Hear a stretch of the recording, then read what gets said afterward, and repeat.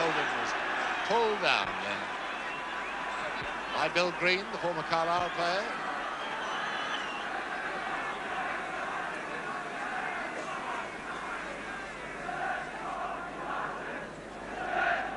More shock than anything else for Holden.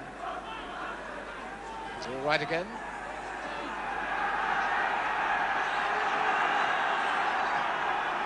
Bolton, no, it's not Bolton, it's going to be Ashurst with the free kick.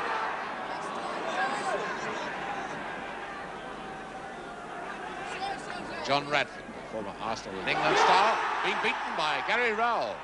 And a chance there, surely, and it's the first goal, yes, and a beautiful goal scored by Holden. And a mistake by Radford. Only 2 minutes of the game. Radford being brought in possession by Gary Rowell, and the West Ham defence nowhere as Rowell makes progress, puts it into the middle, and there was Mel Holden to put Sunderland in the lead. 10 goals they've scored in the last 2 matches.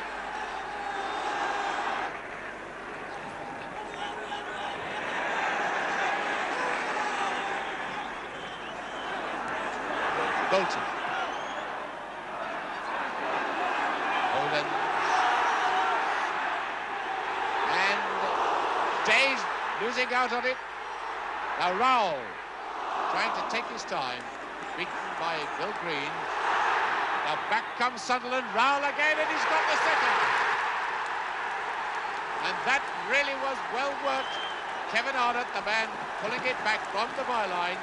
And the number 11, Gary Rowell, who made the first goal, was there, although the ball was put into the net by a West Ham defender. There was no doubt at all. The ball was always on the way there. And Sunderland knocking the ball about with a great deal of confidence. Hanging in the air, dropping well for Lee. Now to Kerr. And off Bonds for a corner kick.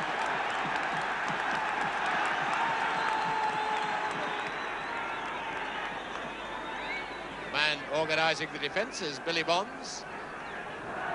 A quarter of an hour to go, and I don't think Bonds or anybody else could be very satisfied with the way the West Ham defence has been playing. Bobby Kerr, the Sunderland captain, to take the corner kick. Day missing that one. And it's a goal, yes, scored very cheekily by the number 9, Mel Holden. It was a weak clearance by Day. Mel Holden has got the goal. A weak clearance by Day was nodding back, and there was Mel Holden all on his own. Nobody within yards of him, and Holden just nodded it into the empty net. Green got a good back pass, and it's a corner kick.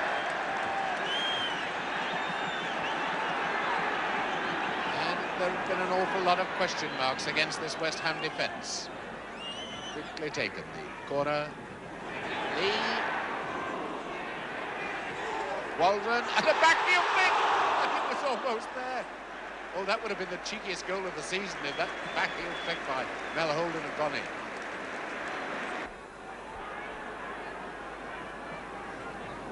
Looking for Radford, and Radford nodding it forward, but too far forward.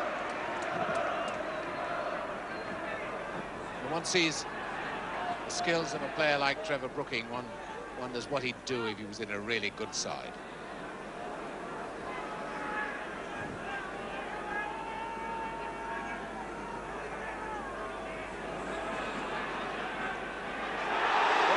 Mistake, now straight to Kerr, and that's 4. And really, can you imagine a team in the first division? No wonder Mervyn Day looks absolutely dejected. The ball being allowed to travel to Bobby Kerr, all on his own, right in the middle of the goal. An absolute open goal.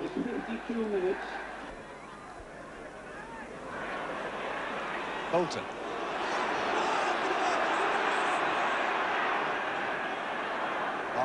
refusing to be shaken off it.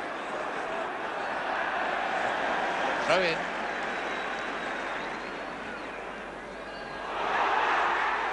And it's another one.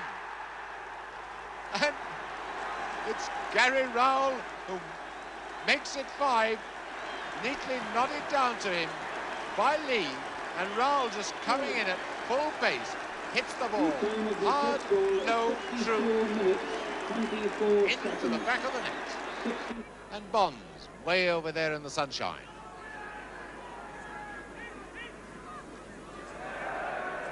That's for nobody in particular, but Waldron, the man getting it clear.